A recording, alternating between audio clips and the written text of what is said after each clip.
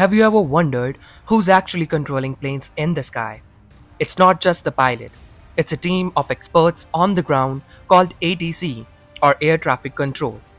ATC is a vital system that manages all aircraft movements on the ground and in the air to keep flights safe, organized, and on time.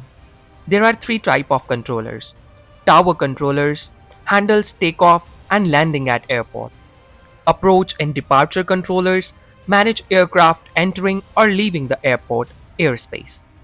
En route controllers or center ATC guide the aircraft during the cruise phase thousands of feet above us. These controllers use radar, radio, and advanced technology to prevent collisions, guide pilots, and maintain separation between aircrafts. Without ATC, the skies would be chaos. So next time you fly, remember, it's not just the pilot flying your plane, it's a whole team guiding the journey from the ground up.